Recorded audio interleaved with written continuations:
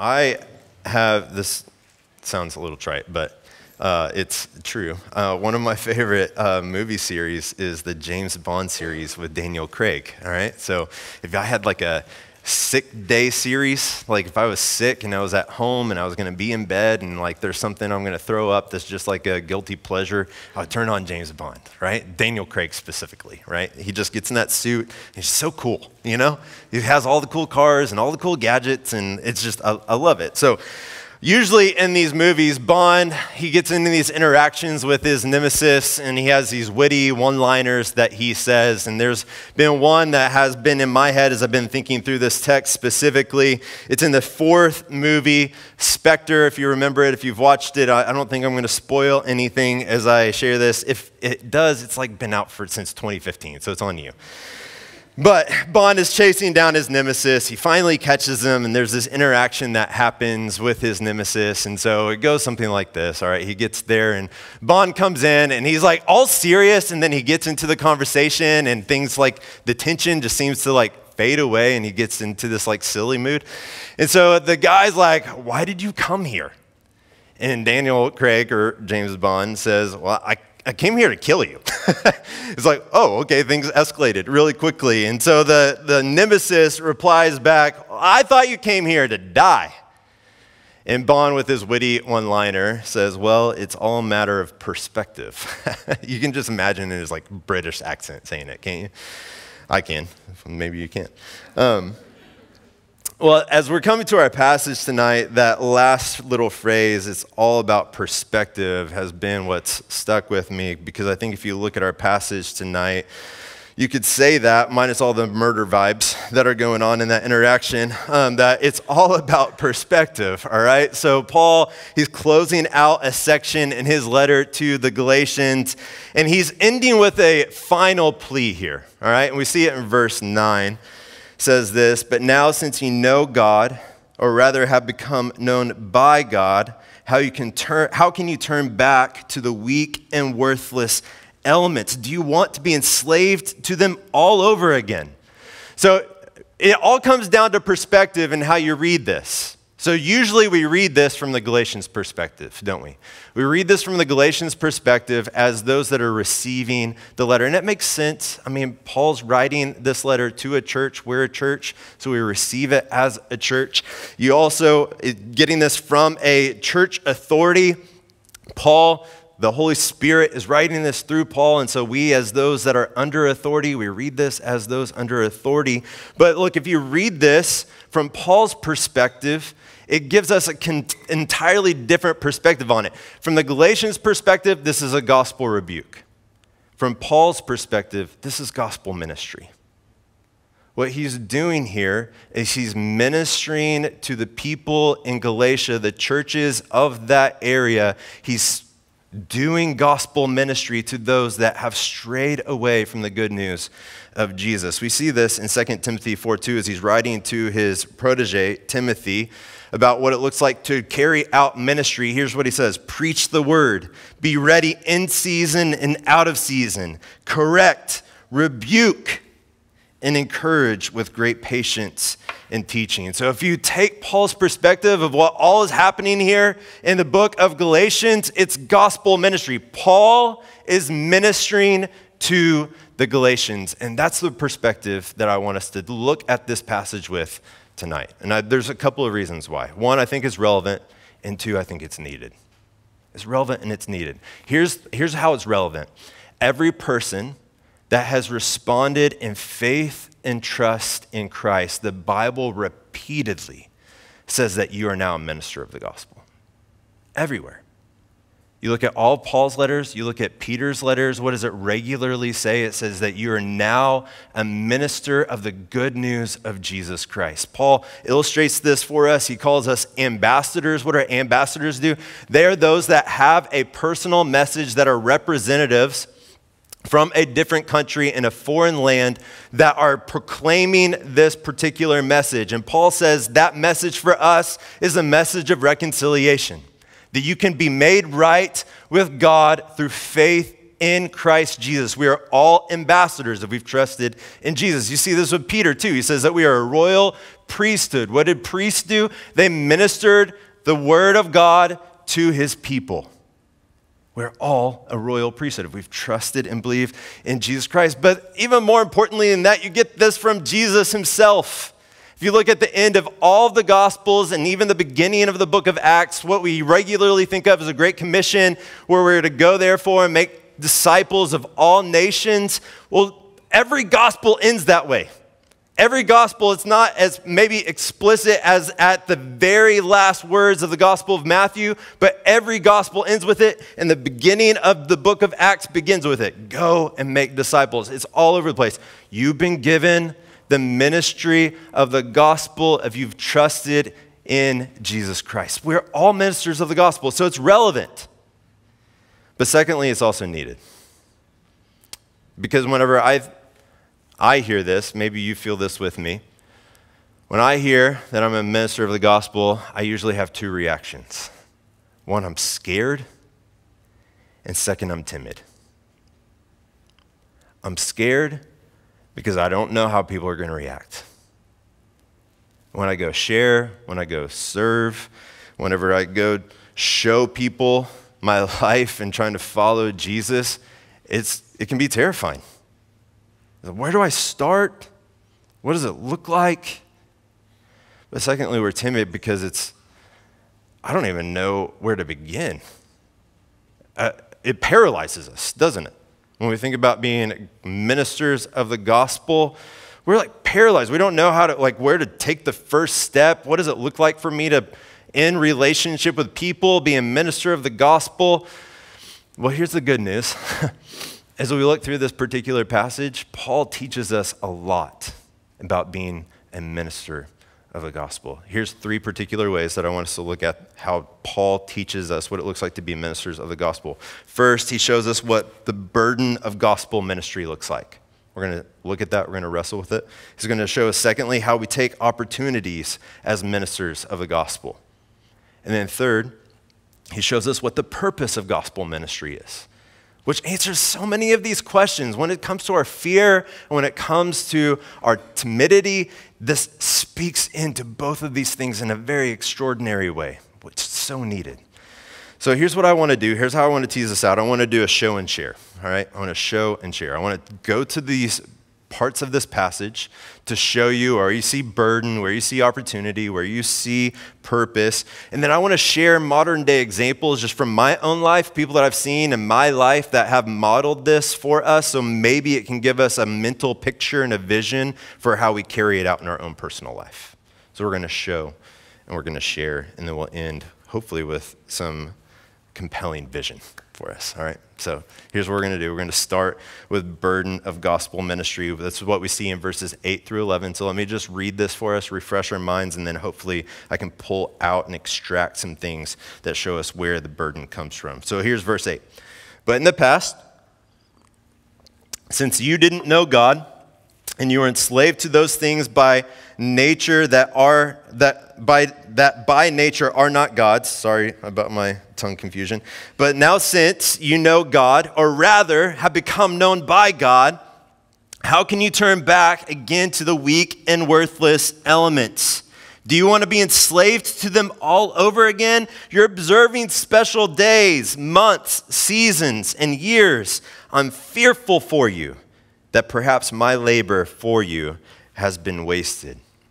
So let's connect this to previous weeks, all right?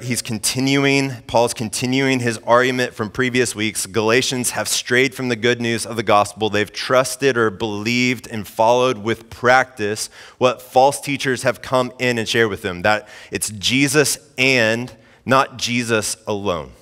It's Jesus and circumcision, so becoming a ritual Jew, and then also customs of the Jewish law. So you're continuing the practices of the Old Testament in modern day life.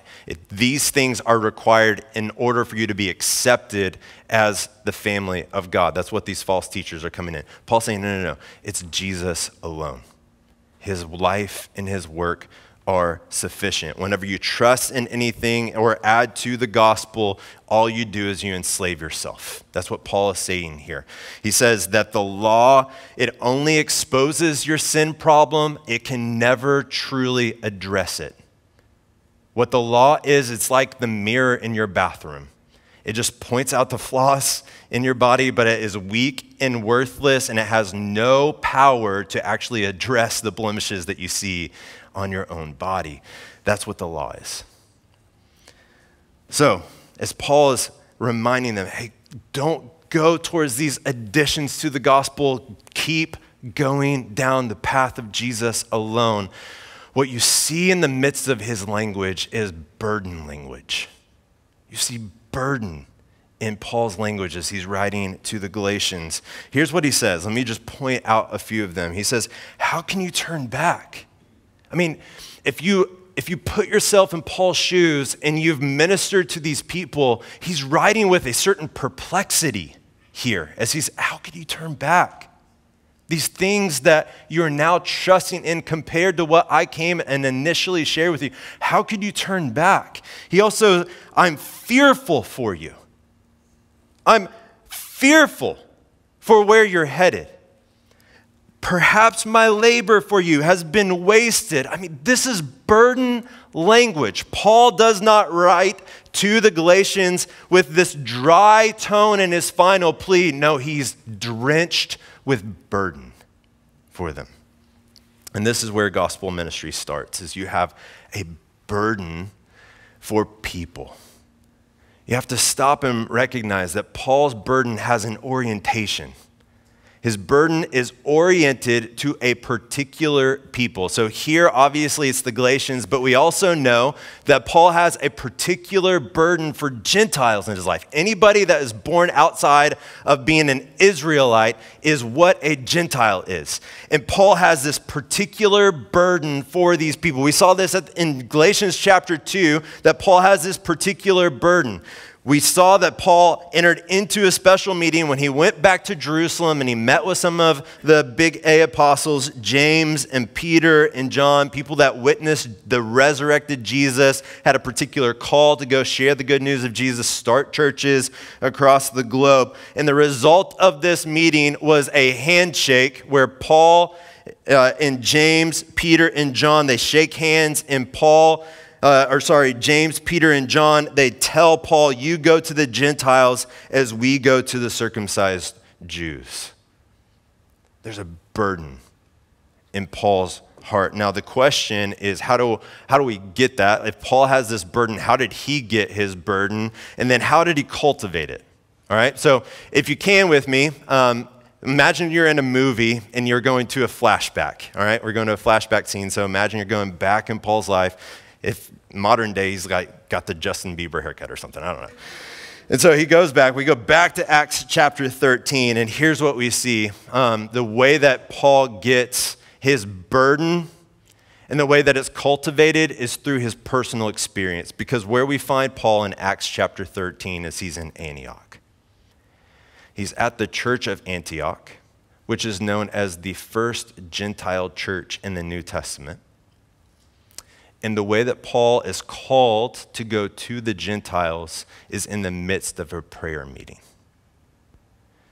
So here's what you need to recognize. Here's what we need to recognize here is when you look at Acts chapter 13, Paul is building relationships with people that are non-Jewish, non-Israelite people that have trusted in Jesus, and he's like in the dirt with them.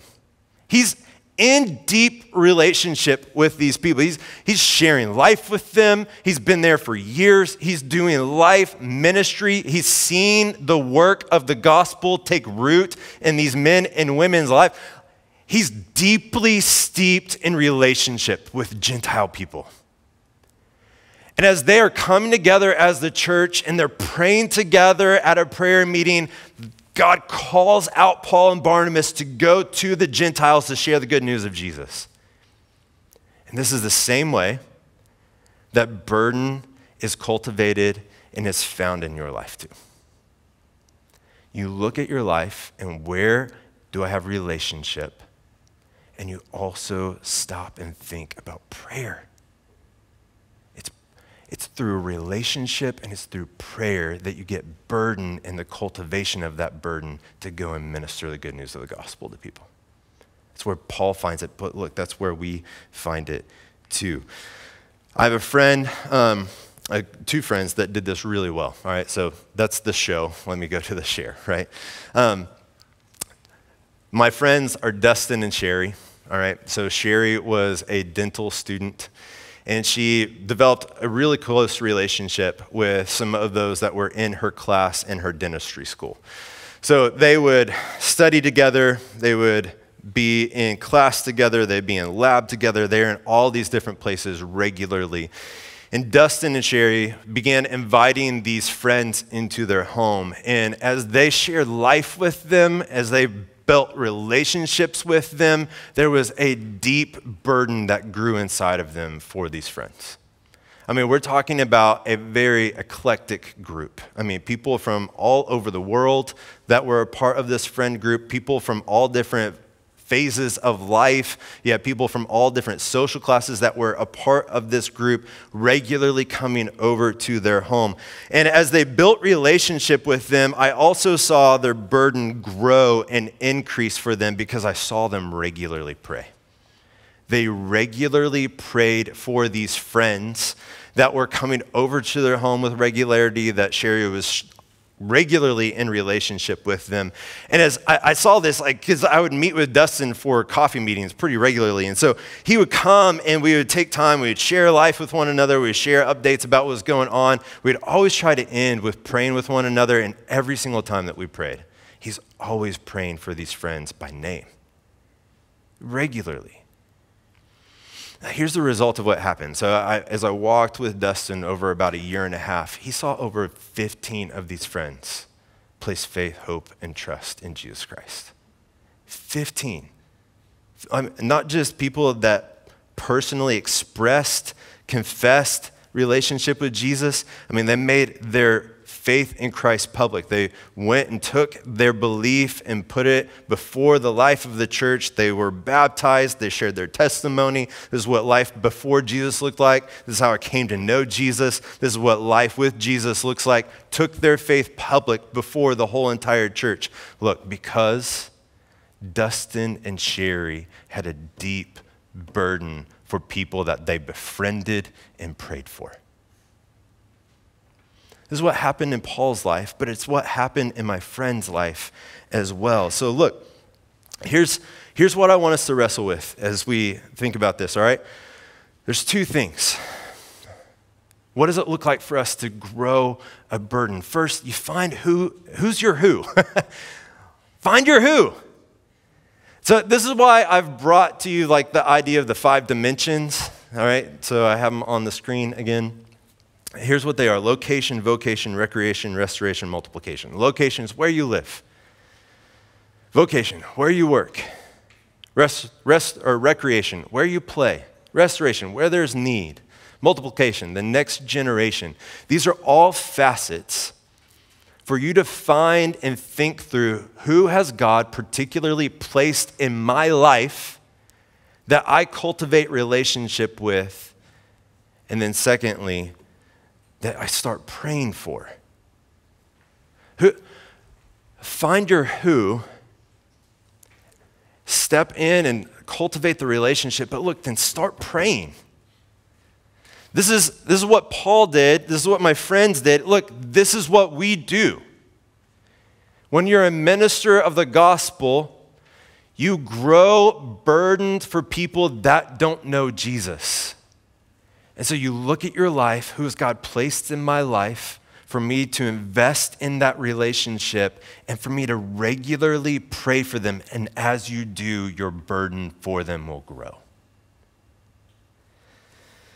So gospel ministry begins with burden. We find our who, and then we pray regularly, constantly, that they would come to know Jesus. But secondly, what we see about gospel ministry here from Paul is that he also seizes opportunities. So you have a growing burden, But then, what do you do with the burden? Well, you seize the opportunity, and that's what we see Paul do in verses 12 through 14. So here's what verse 12 says. I beg you, brothers and sisters, become as I am, for I also have become as you are. You have not wronged me. You know that previously I preached the gospel to you because of a weakness of the flesh. You did not despise or reject me, though my physical condition was a trial for you. On the contrary, you received me as an angel of God, as Christ Jesus himself. So here's what we see from Paul. He seized opportunities for gospel ministry here. We see this in two particular ways. One, he leveraged his gospel freedom for others. And then secondly, he embraced the circumstances of his ministry. All right, let me show you this. Verse 12, we see that Paul leveraged his gospel freedom for the Gentiles, particularly the Galatians here. He says this, become as I am, for I also have become as you are. What in the world are you talking about, Paul? Paul simultaneously is declaring a gospel truth as well as a ministry practice. The gospel truth is that your acceptance does not come through obedience to the law, but through faith in Jesus. Here's what Paul is saying. I practice this freedom that I have in Jesus among you. I became like you. You are observing laws, or you're observing special days and weeks and months and years. Paul's saying, you didn't see me do that whenever I came to you. I practice the freedom that I have in the gospel, knowing that it's only through Jesus that I truly can have right relationship with God. It was not through these special practices that you're doing in your life. I became like you who did not practice these special days. And so now he's saying, I want you to become like me as you've taken on these special practices, as you've taken on circumcision, as you've taken obedience to the Mosaic law, as the way into right relationship with God. Paul's saying, I've laid all of that down. So now when I became like you, now I'm calling you to become like me. Gospel truth. But it's also ministry practice. Because Paul uses his gospel freedom to connect with people that are different from him. Paul leverages his freedom in the gospel. He's laid down all the things that he once built his life up on. He's laid all of that down, and now he uses his gospel freedom to serve people. We see this in Paul as he's writing to the Corinthian church. Chapter 9, he says, I become all things to all people so that I may by every possible means save some. Here's what Paul looks like. He looks like a chameleon. What does a chameleon do? They can change their outward look to the surroundings that they're in for their own survival in life. Paul adapts and relates in order to share the hope of Christ with anyone and everyone that he possibly comes in contact with. So Paul says, different culture, fine, I'm willing to lay down my preferences. I'm willing to adapt and to change and leverage my gospel freedom so that I can get into life with these people that I am in a different culture, different context with, different social class. I'll lay down my pride. If someone in terms of the everyday world is considered in a social class below me, I lay down my pride. Paul goes to prison, for crying out loud. He's whipped on the back, his life is literally hanging in the balance as he goes in order to try to minister to any person that will hear the good news of Jesus. He lays down his pride. Even in the matters that are so small, things like how you dress, Paul's like, I'll lay down the robes and the tassels, right? He's like, I don't care. I'll take up rags.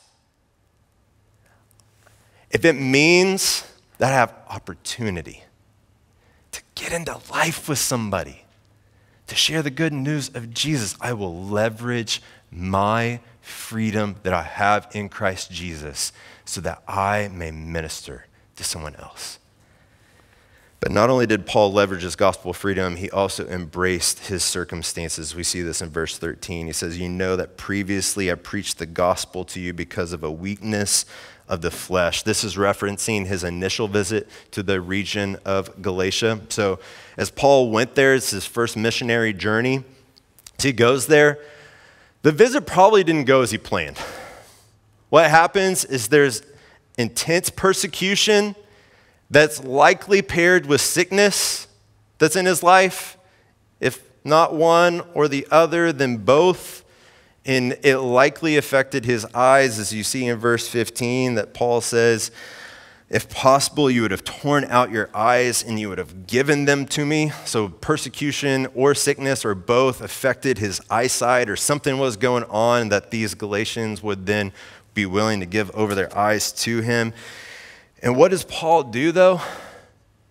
He embraced his circumstances and he shared the good news of Jesus. And to Paul's surprise, the Galatians, they received him. Verse 14, Paul says, "On the contrary, you received me as an angel of God and as Christ Jesus himself." Like, this would have been shocking to him.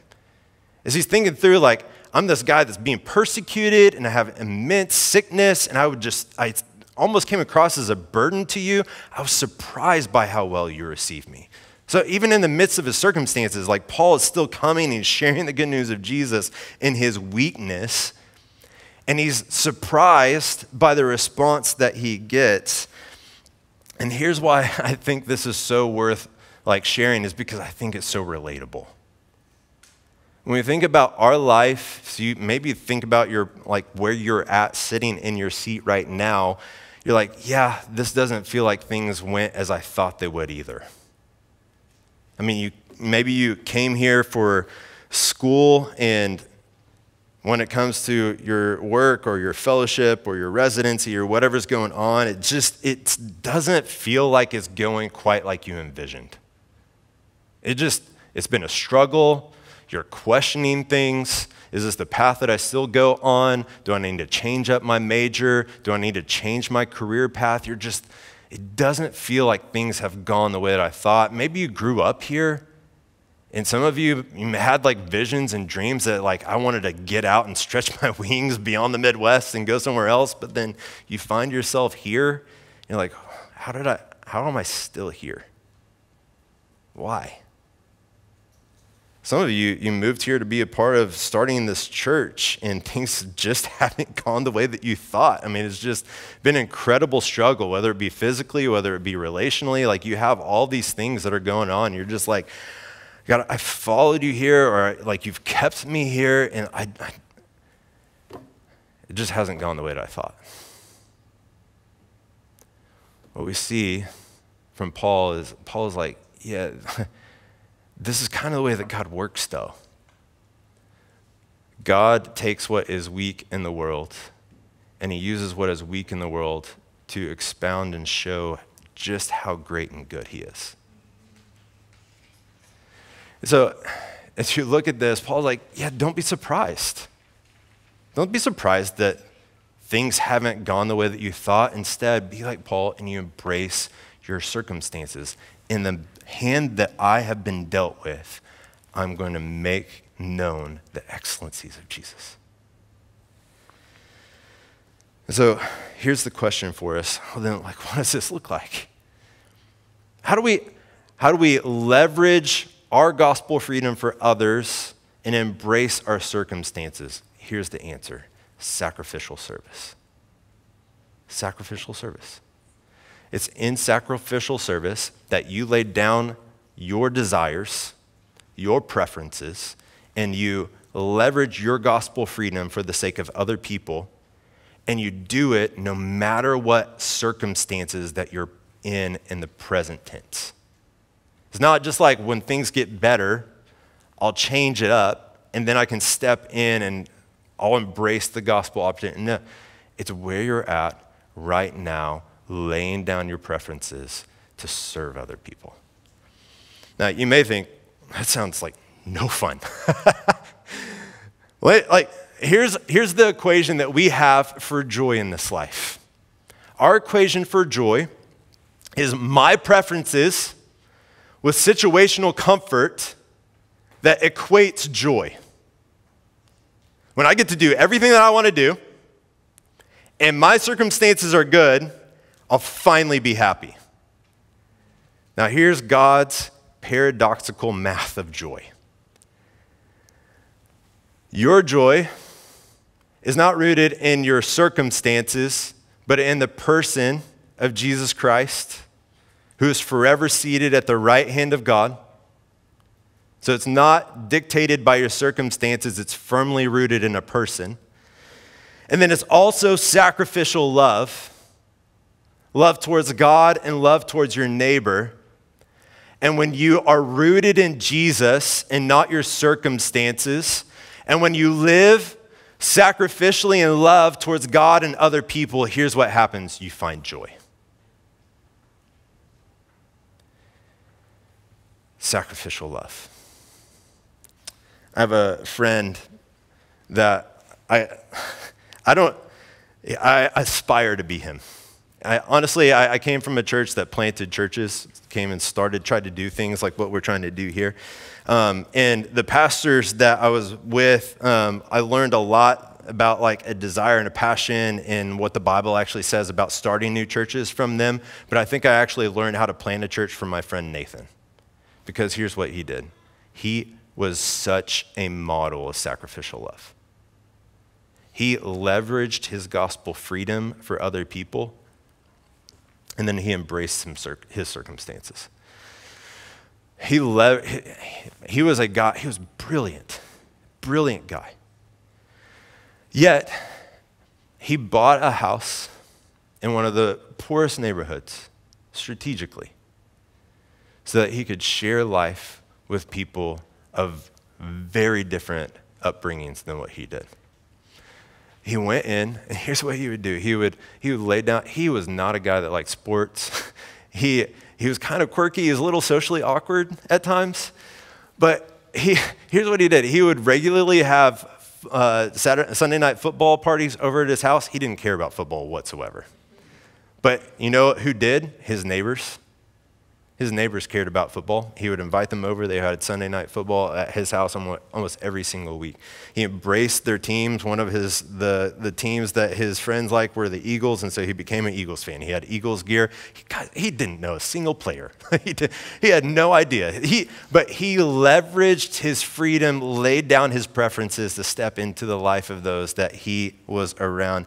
But look, his life didn't end the way that he thought. He thought he was going to go down a road of being a world-class businessman. He got betrayed in a business deal, backstabbed, that he literally had to move for his own personal security that landed him in this particular area, and life just wasn't going the way that he thought. But look, he leveraged his gospel freedom for others, and he embraced his circumstances. And y'all, the testimonies that came out of the relationships that he built with people on his street in the city were astounding. People that literally would come up to Nathan and say, if you didn't live here, I have no idea who I would be. I have no idea what my life would look like right now if you weren't living 2 doors down from me. 4 doors down from me, 5 doors down from me. I mean, people are like, my marriage would be done. I would be in some halfway house. I mean, just the stories that came out, all because he leveraged his gospel freedom for other people and he embraced his circumstances. He stepped in and seized the opportunity. And so look, for us, the answer is sacrificial love. How is God calling you to leverage your gospel freedom for someone else's benefit and to embrace your present circumstances and start sharing the good news with somebody now? You serve your way into their life, and you give witness for the reason that you are the way that you are. That's what it looks like. You seize opportunities. So the last piece of gospel ministry that we learn from Paul here is purpose, and we see this in verses 15 through 20, all right? So here's what it says. I promise I'm getting close. Where then is your blessing? For I testify to you that if possible, you have torn out your eyes and given them to me. So then I have become your enemy because I told you the truth. They court you, speaking of these false teachers that have come to Galatia, talking about Jesus and circumcision and the Mosaic law. They court you eagerly, but not for good. They want to exclude you from me so that you would pursue them. But it is always good to be pursued in a good manner, and not just when I am with you. My children, I am again suffering labor pains for you until Christ is formed in you. I would like to be with you right now and change my tone of voice because I don't know what to do about you. So you still see the burden, you still see the opportunity that's happening here, but here's what you see. You see the purpose of gospel ministry in verse 19. It says, my children, I am again suffering labor pains for you. Look, until Christ is formed in you. What's the purpose of gospel ministry?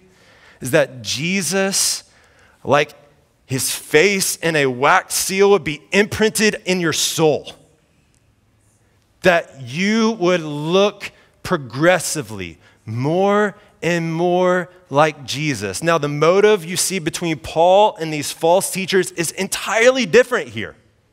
We see this in verse 17. Paul says, they court you eagerly, but not for good. They want to exclude you from me so that you would pursue them. So false teachers, they would try to come in and they were trying to gain a following. They're trying to gain a following. They're trying to exclude them from Paul. Don't listen to this Paul character, but follow our teaching. They're gaining a following. And here's what would happen in this day and age whenever you followed somebody. You would follow them in order to become like them. You would have this vision that they would place before you to become almost like a mini version of them. So these false teachers had this desire to make mini versions of themselves, but look, Paul's different. He says, I want you to be many versions of Jesus. Now, you may say like, well, Paul elsewhere says, imitate me. So isn't he just doing what these false teachers do? Well, let's go to the actual text. 1 Corinthians 11:1 says, imitate me, but look, as I also imitate God. Paul's saying, he's not saying, come imitate me because I want you to become miniature versions of me. He's saying, come be like me, imitate me, because as I am trying to follow in Jesus' footsteps, as I want Jesus to be formed in me, hopefully, I model the way for you and what it looks like for Christ to be shaped inside of you. Completely different motives. The purpose is that Jesus and the gospel shape your life and nothing else. Now, how do you do this, right? Like, if you look at your life and you've ever seen a way that you've been shaped, how does that take place? Like, how do you get to this place? It never seems to happen overnight. Like, we live in this microwave culture and you're just like, man, why don't I look different? Why don't I look like Jesus? Like, if this is true, then like, why am I not where I want to be at this present time? Like, why is it taking so long? Here's how you get there is you're persistent. You're persistent.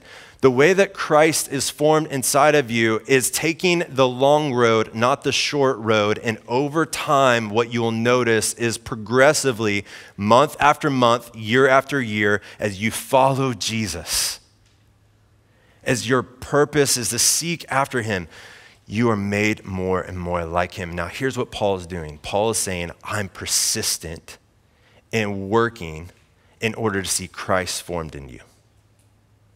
I labor as a mom that is in birth. Mom that's in birth never wants to keep a baby inside of her. She's always wanting to multiply out. Like, she wants the baby to get out of there, right? I've seen this happen 4 times. Cherish, never once did I say, yeah, keep the baby in. No, she's like, get that baby out of here.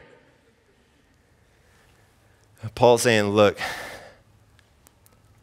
I want to see Christ in the work of the gospel multiply many versions of Jesus and I labor, I work, I am persistent to see this take place. You see this here. You see this with Paul and his whole entire life. Look, Paul regularly shares how much he prays for the churches that he's gone to, been a part of planting, or has gone to visit personally. He regularly says, I remember you in my prayers. I mean, you can't pick up a book of Paul that he's written to a church where he doesn't say that he's regularly praying for them, that he's wrestling for them in prayer. You see this regularly with Paul. He says that he goes into these churches and he establishes pastors. Why? Because he wants to see the good work of the gospel move forward in the life of the church body. Pastors are the ones that are calling them to the good news. They're the ones that are fighting for the truth. They're the ones that are encouraging and rebuking and exhorting people to remain faithful to the gospel. So he establishes pastors because he wants to see them over the long haul, head down the right path. He's writing them letters, for crying out loud. He's regularly, as he's writing these letters, sharing, I wish I was with you in physical flesh and blood. I wish I was there with you. That I could share my life with you, that I could continue and relate. Like Paul is regularly persistent with those that he has ministered to. Church, and I have a friend, Kelly, who modeled this just tremendously in her life. So we actually got to see her again this past summer, and Kelly has always been somebody that has been a great gatherer of other ladies and pursuing them in relationship, going and having fun with them, life on life that's taking place. But then also, each time that she's with people, she's like always working conversations towards Jesus. She's regularly, in the context of personal relationship, in the context of deep devotion, in the context of longevity, Kelly is regularly good at pointing people towards Jesus. Why is she doing that? Because she wants to see Jesus formed inside of people.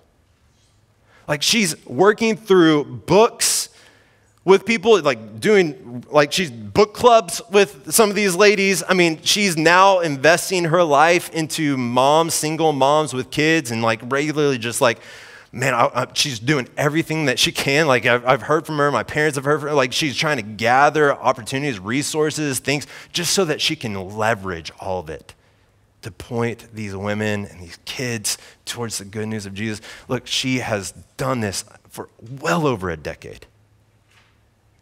Talking with her this past summer, she's bringing up names that I can remember 12 years ago that she was in relationship with, pursuing relationship, pointing them towards Jesus. She was telling us stories about life examples of things that are happening in her life in those relationships where Jesus is being formed in their life. Kelly's persistent. So look, here's what Paul teaches us about gospel ministry. It begins with burden that starts through relationship and prayer for those people that God has placed in your life. And then leveraging your life, seizing the opportunity by leveraging your gospel freedom and embracing your circumstances where God has you today in order to sacrificially serve other people, share the good news of Jesus, and then you do it over the long, persistent road of life. That's gospel ministry. That's what we learn from Paul in Galatians chapter 4, verses 8 through 20. Now, let me kind of bring in this all together and we'll wind down, all right? Well, one of the regular questions that I get is, and you probably have this too, I wrestle with this question. It's not just something I get, it's yeah, that's a great question. Why is that the case?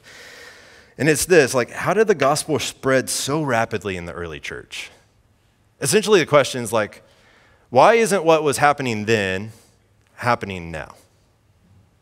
What's the reason? Well, what happened in the early church is that you saw normal, regular, everyday people embrace that when they stepped into relationship with Jesus, that they became ministers of the good news of the gospel. And the result is what we see in the early church, which is just so powerful. It's so powerful. When you read the book of Acts, let me just kind of prove this to you, all right? So when you read the book of Acts, it's pretty shocking how the author of Acts, which is Luke, shares with how the good news of the gospel spread. So you go to Acts chapter 8, the first time that the gospel leaves Jerusalem, it doesn't leave with the apostles. There's persecution that happens. And what happens is you see people, normal, everyday people that most of their names aren't remembered, they are pushed out of Jerusalem and they go to Judea and they go to Samaria, and the good news of the gospel is shared. Not the apostles stay. The good news goes out with normal, everyday people. Then you get to Acts chapter 11 and 13. You get the church of Antioch, the first Gentile church. We don't even know the names of the people that started this church. Paul's there, like he's called and he's set apart to be an apostle, but he didn't start the church in Antioch. It's just normal, unknown men and women that share the good news of Jesus, and then you get this missional force of a church that's planted in Antioch that literally leverages the mission of God throughout the rest of the book of Acts. Then you see that the gospel advances all the way to Rome. I mean, you get Paul's letter to the Romans. You also see Peter writing to the church in Rome. Like, you get these examples of the apostles, but they're not the ones that started the church. Who started the church in Rome? We have no idea. Normal, unknown, unnamed men and women that embraced the reality that they were ministers of the gospel. And what happens? Spread the gospel to the ends of the world. Like, we ask the question because there's a deep desire that we have in our hearts, because we're like, I want to see God do that again, right? Like, I want to see God do that again. So the question you have to ask is like, well, how is he going to do it? The response is, he's going to do it through normal, unnamed, everyday men and women that embrace the reality that they are ministers of the good news of the gospel. That they declare who their who is. That labor in prayer. That leverage their gospel freedom. That embrace their circumstances. That sacrificially love people and are persistent in relationship with them year after year, laboring to see the good news of Jesus shape their life. I want to be that church.